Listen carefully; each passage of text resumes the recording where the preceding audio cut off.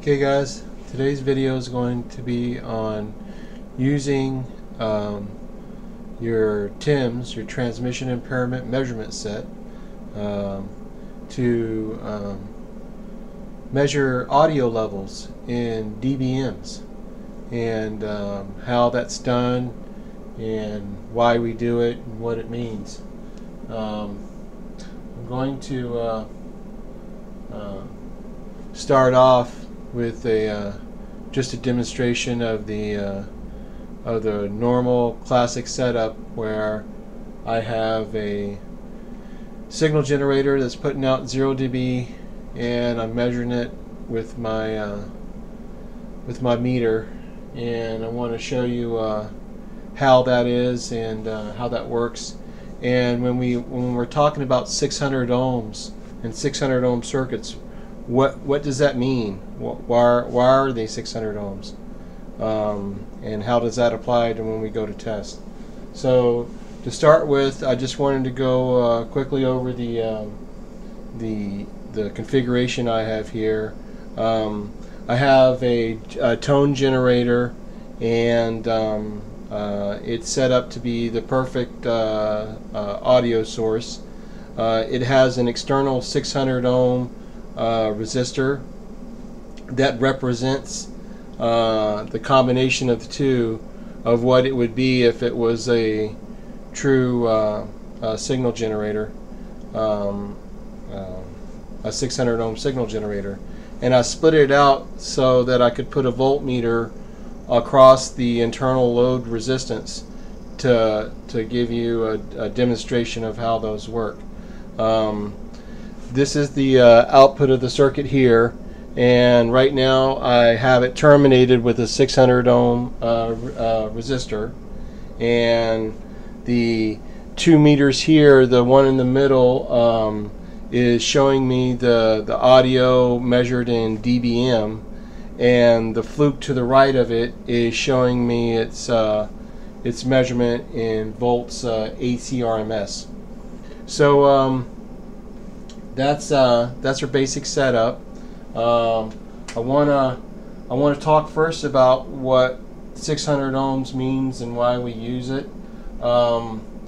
It gets down to whenever you're doing an audio generator, you want to make sure that the source, the internal resistance of the generator matches the expected resistance of the load. That's because of what's called the maximum power transfer theory. And what that law says is that anytime you have a generator, you can get the most power out to the device if it's the load and the internal impedance match. If the load is less than the internal impedance, it'll make the generator put out more power, but the extra power will be dissipated across the internal resistance. And if you increase the load's resistance from the internal, the entire output power of the whole circuit goes down, and less power goes to the load. So it reaches its peak point of power to the load when it's exactly the same measurement as the internal. So what we have here would be an audio generator, and when the switch is set to 600, this internal resistor will be 600, and it's expecting a 600 ohm load out here. So you can do some more reading on that, but this is basically where they come up with that 600 ohms. The 600 ohms has a long history in the telephone world, and they used that value a while back, and so that's where the number 600 came from. But we're pretty much in the legacy world now, to where that's why we're using it. But that's where the 600 ohms comes from. And let me have you look at what we currently have set up on the bench right now.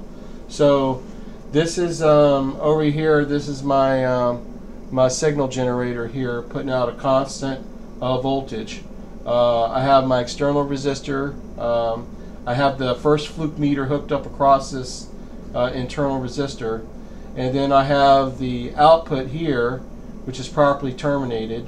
And what I want you to see is that right now, when we have 0 dB out here on the output, we're actually producing twice that from the generator itself. And we do a little simple voltage divider here where we split up the voltage, so we're going to drop half the power inside and half the power to the load. And this is your classic setup, if you will, with your normal operation, and this is where we can come in and make a measurement right here of the 0 dBm, because the big thing to understand about when you're measuring in dBm is that all it is it's just a voltmeter. It is not an actual power meter. In other words, to get the real power, you would have to interrupt the circuit and measure the current and the voltage at the same time to get the actual power. But because power is also equal to voltage squared divided by resistance, if you know your resistance, you can do the math on your voltmeter and turn it into dBm. But that display of dBm on your meter is only accurate and is only legitimate if there is a true 600 ohm load present. If there is no 600 ohm load, then you can't, or if it's more than 600 or less than 600 in any way, you can no longer use the dBm system to describe the voltage. You have to go back to using standard voltage levels. So in this current setup, I wanted to show you again, we got a nice split between the two resistors, and we got 0 dBm 1 milliwatt dropping out here across our load, which is let's get this in. So we're dropping the 1 milliwatt across here, and we're also dropping another milliwatt across the internal resistor that's hooked up to the voltmeter on the left there. So this is our classic setup. Now let's take a look at our next scenario of when we have an unterminated circuit, and when we're unterminated, now our level goes up to 6 dB, and the question is, well, why does it go up to 6 dB if there is no load on there? Well, let's bring up the circuit and have a look, and it'll make sense to you. So when you remove the load from the circuit, there's no longer a current path. So the voltage generator here can't produce current going around. So all of the voltage coming from here will be measured across these 2 points, which is your 1.55 volts. Now, there will be no voltage drop across your resistor here, and no power drop because there's no current flow. Now, if you look over at our voltage chart, you'll notice that 1.55 volts just happens to be plus 6 dB, and that's why the meter is falsely reading 6 dB. We're not actually putting out 4 milliwatts of power into the air. There's no power being distributed anywhere, either across the resistor here or, like I said, out here. And that's why it's giving you this false reading of 6 dB, because it's showing the full power twice of what you're normally supposed to see. because of the twin up here. Now, if we take a look at this on our meters there, you'll see that we're not dropping any voltage except the little trickle voltage going across, and that's because of the internal leakage of the meter. And it's not the flukes. I wondered what was bringing it in, and it's actually this meter here.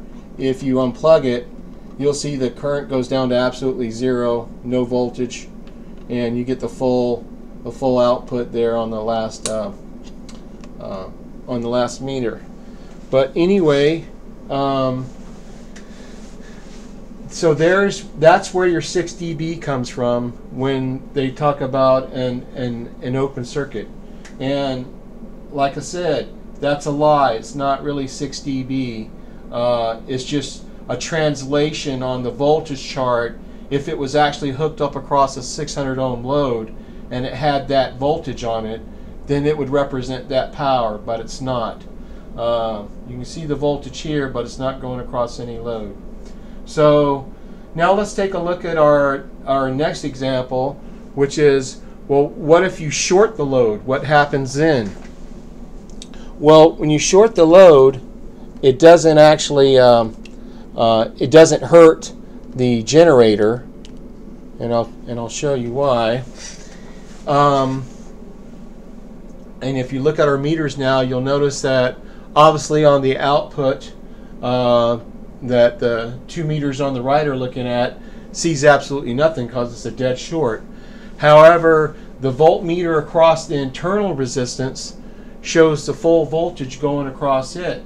Now let me bring that up, and you can see what this looks like electrically. So when we put the short across here, we obviously can't measure anything with a meter because it's just a piece of wire, but we do have that does give us a path for current flow, and now all the current, all the voltage that is coming out of the generator will now be sent across the internal resistance of the amplifier here. So it will be dropping all of that voltage, and it will have 2 milliwatts of power that it will dissipate when it does it. So but the generator here should remain constant. As you can see on our voltmeter there, it did get pulled a little bit low, but that's just because the generators here aren't perfect. Even though it is a high impedance output, we still pulled the voltage down a little bit, but not much. It's just maybe a half a volt.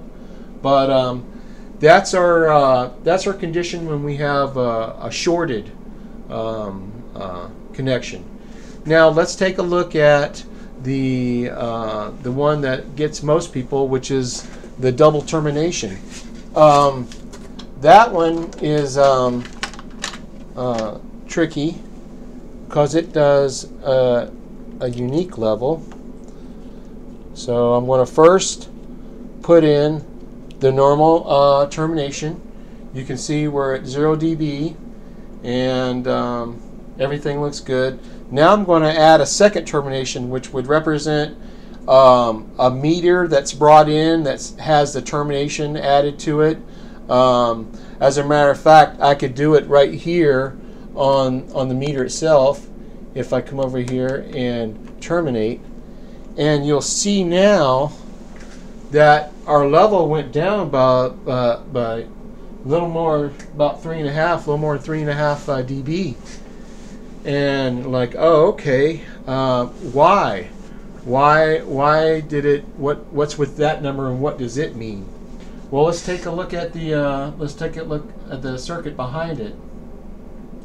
Now, when you're double terminated, what you're actually doing is you're presenting 2 600 ohms loads in parallel.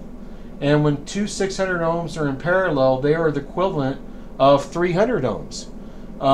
So now when you look at the Thevenized circuit here, you'll have a 600 ohm resistor in series with a 300 ohm resistor.